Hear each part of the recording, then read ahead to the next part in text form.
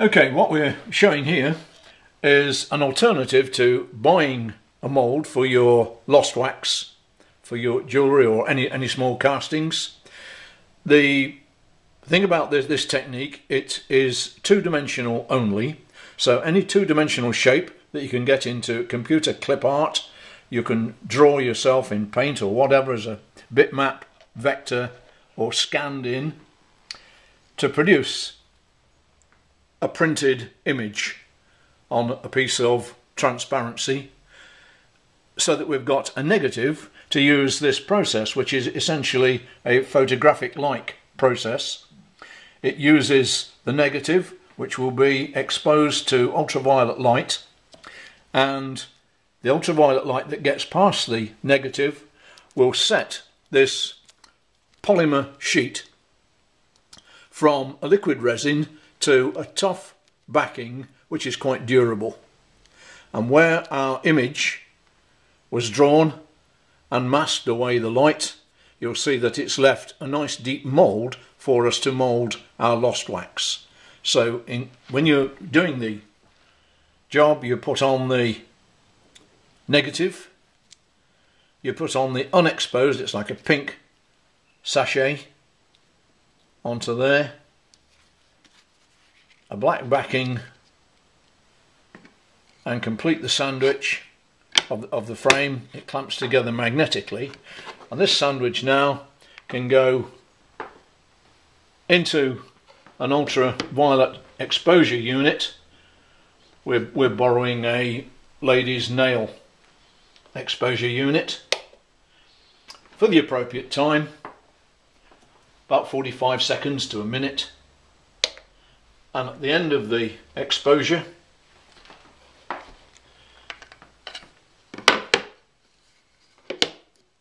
the photopolymer, which has been exposed to the light, will be set firm, and the polymer which has been masked off can then be washed out of the backing in warm soapy water, leaving us a one-to-one of the artwork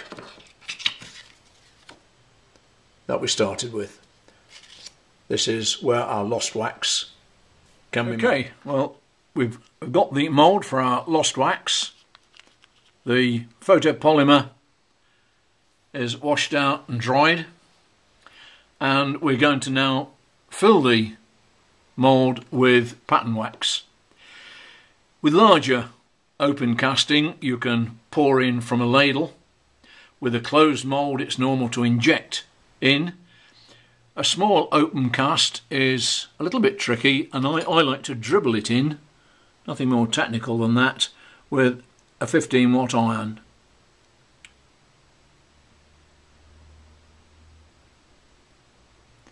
You can be quite selective, almost like writing with the wax. Job done. Wipe the hot wax off so it doesn't burn away. It is quite smelly process, and what we've got when we peel that out in just a couple of minutes is a nicely finished on front and sides.